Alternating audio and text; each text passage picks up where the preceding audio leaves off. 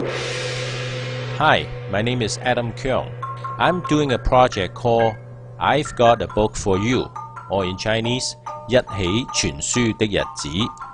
In this project, I'm actually asking my friends to give me a book, and then I will give it for free to my radio audience or blog followers.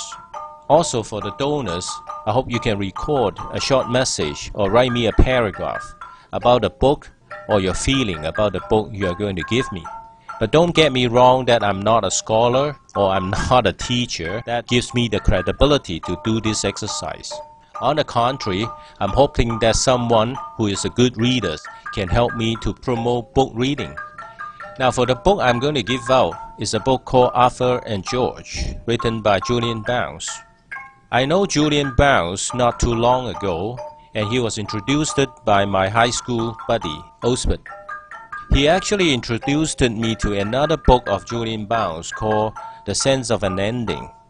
It was almost the best book I ever read. But perhaps this book is so good and so unique that I just wanted to save this better one for somebody after if he or she likes Arthur and George. And I find the best way to read Arthur and George is not to read any review or any introduction from anybody. So I will stop talking and let someone to get it and to read it. For others, please join me and start giving me your book. Thank you.